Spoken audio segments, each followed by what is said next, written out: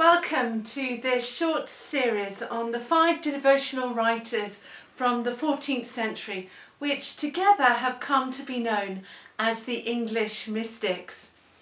My name is Emma Pennington and I'm a canon here at Canterbury Cathedral.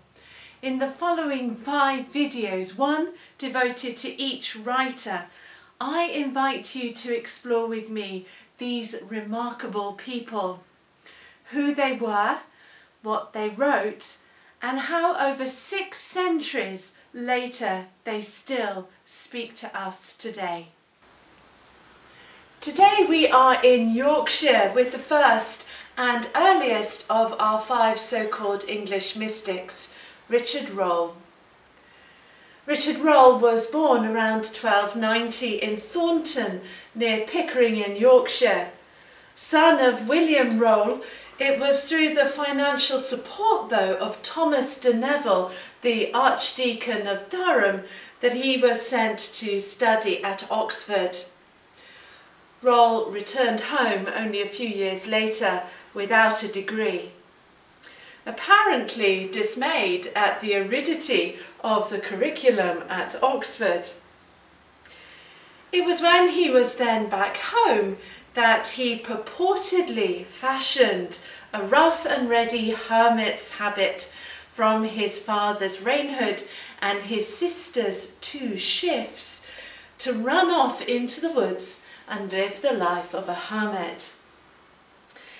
Initially, this life as a wandering religious was located in the estate of John de Dalton, whose son Rolle had met at Oxford. But after leaving Dalton's estate, he moved around somewhat until he found a more permanent dwelling near the nunnery at Hampole in Yorkshire. There he acted as a spiritual guide to at least one of the nuns, Margaret Kirkby, who'd chosen the anchoritic life. It was for her that he wrote one of the most well-known of his epistles, The Form of Living. He wrote it for her as an introduction to her new life of enclosure. Rolle was a prolific and very versatile writer. Today he's probably best known for his English contemplative epistles, which, along with The Form of Living, include The Commandment and Ego Dormio, all written in the 1340s and all written, as I say, in English. But other works range between handbooks for priests, commentaries on psalms and biblical books, books of ascetic guidance, letters, poems, meditations, and his autobiographical work, Incendium Amoris, or The Fire of Love. Written in Latin, the prologue captures many of the hallmarks of Rolle's effusive and sincere writing, which made him so captivating and popular in his day. We hear it now in English, in an English translation by Clifton Walters. I cannot tell you how surprised I was the first time I felt my heart begin to warm. It was real warmth too, not imaginary, and it felt as if it were actually on fire. I was astonished at the way the heat surged up and how this new sensation brought great and unexpected comfort. I had to keep feeling my breast to make sure there was no physical reason for it. But once I realized that it came entirely from within, that this fire of love had no cause, material or sinful, but was the gift of my Maker, I was absolutely delighted and wanted my love to be even greater. And this longing was all the more urgent because of the delightful effect and the interior sweetness which this spiritual fire fed into my soul. Before the infusion of this comfort, I'd never thought that we exiles could possibly have known such warmth. So sweet was the devotion it kindled. It set my soul aglow, as if a real fire was burning there. Yet, as some may well remind us, there are people on fire with love for Christ, for we can see how utterly they despise the world and how wholly they are given over to the service of God. If we put our finger near a fire, we feel the heat. In much the same way, a soul on fire with love feels, I say, a genuine warmth. Sometimes it is more, sometimes less. It depends on our particular capacity. What mortal man could survive that heat at its peak, as we can know it even here, if it persisted? He must inevitably wilt before the vastness and sweetness of love so perfervid and heat so indescribable. Yet at the same time he is bound to long eagerly for just this to happen, to breathe his soul out with all its superb endowment of mind in this honeyed flame, and quit of this world, be held in thrall with those who sing their Maker's praise. For some things are opposed to charity, carnal, sordid things which beguile a mind at peace, and sometimes at this bitter exile, physical need and strong human affection obtrude into this warmth to disturb and quench this flame, which metaphorically I call fire, because it burns and enlightens. They cannot take away what is irremovable, of course, because this is something which has taken hold of my heart. Yet because of these things, this cheering warmth is for a while absent. It will reappear in time, though until it does, I'm going to be spiritually frozen, and because I'm missing what I have become accustomed to, will feel myself bereft. It is then that I want to recapture that awareness of inner fire, which my whole being, physical as well as spiritual, so much approves. With it, it knows itself to be secure. Nowadays I find that even sleep ranges itself against me. The only spare time I have is that which I am obliged to give to slumber. When I am awake, I can try to warm my soul up, though it is numb with cold. For I know how to kindle it when the soul is settled in devotion, and how to raise it above earthly things with overwhelming desire. But this internal and overflowing love does not come when I am relaxing, nor do I feel this spiritual ardour when I am tired out after, say, travelling.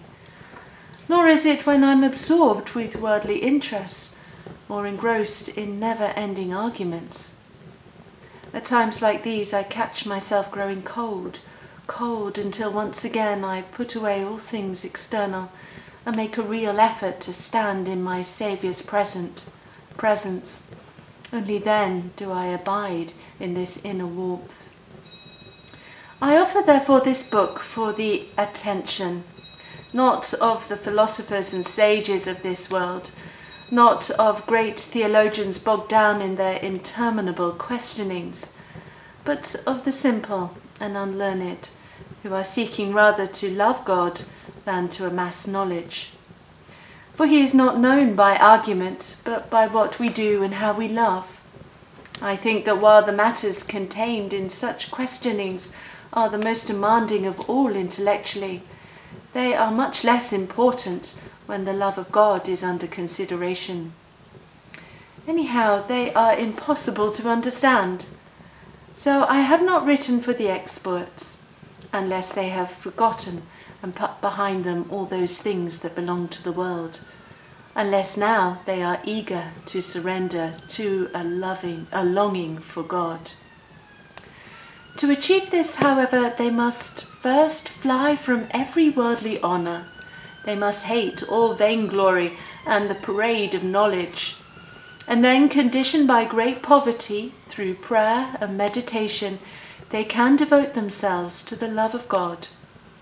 It will not be surprising if then an inner spark of the uncreated charity should appear to them and prepare their hearts for the fire which consumes everything that is dark, and raises them to that pitch of ardour which is so lovely and pleasant. Then will they pass beyond the things of time and sit enthroned in infinite peace. The more learned they are, the more ability they naturally have for loving, always provided, of course, that they both despise themselves and rejoice to be despised by others. And so, because I would stir up these means every man to love God, and because I'm trying to make plain the ardent nature of love and how it is supernatural, the title selected for this book will be The Fire of Love.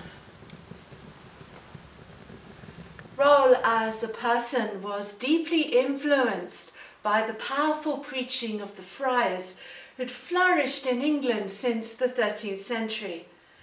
As a kind of antidote to the reasoned theology of scholasticism, the friars sought to win men's hearts rather than bore their minds.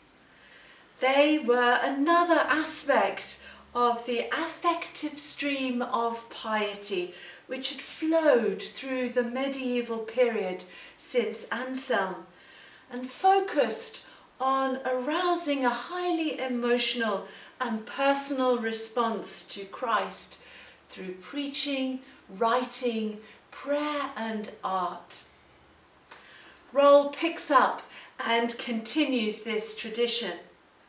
Not only are his contemplative texts and passion meditations largely about moving the reader through to a performative engagement with his text and involvement within it, but also for Rolle, contemplative prayer itself is all about what you experience and how you feel.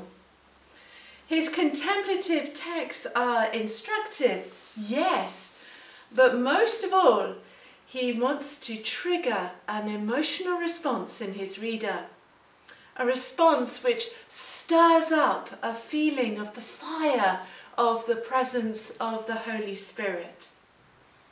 In his own highly emotional contemplative life, he describes this feeling in terms of fervor, dulcor and canor, or heat, sweetness and song. Even in his own time, Rolle was highly criticised for his emphasis on the emotional path, and we know today how easily that can be induced, abused and manipulated. But he does awaken the adolescent in us all and soften our hearts to weep at the foot of the cross and be taken out of ourselves in awe and wonder at the beauty and glory of God. At the same time, he puts into our hands, even today, texts which have the power to move us and remind us of God's presence.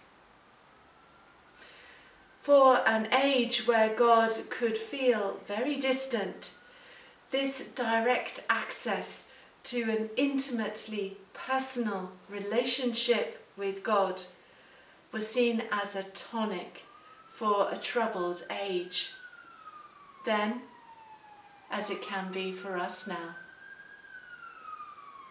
Next time we head to Lincolnshire and the more measured guidance of the Augustinian canon, Walter Hilton. Thank you very much for watching.